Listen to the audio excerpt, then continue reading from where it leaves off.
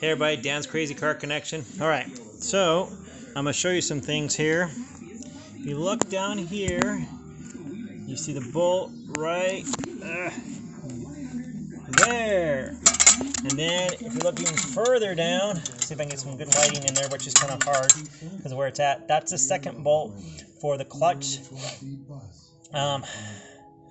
master cylinder.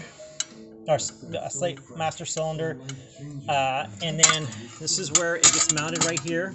Now on the other side there you won't be able to see because there's no bolt on the other side of it. Sorry if the thing, yeah, okay. And it goes right through the firewall. Walk with me for a second.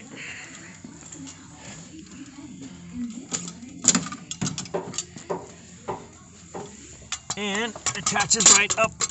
Let's see if I can, I don't know if I'm going to be able to get the video, a good camera angle up here, but it attaches up there on the pedal as you can see.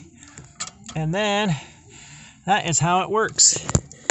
Everything goes together like you can see right here where it has this little bit of foam that goes around it. That actually is factory, and this came off, of course, but let's see.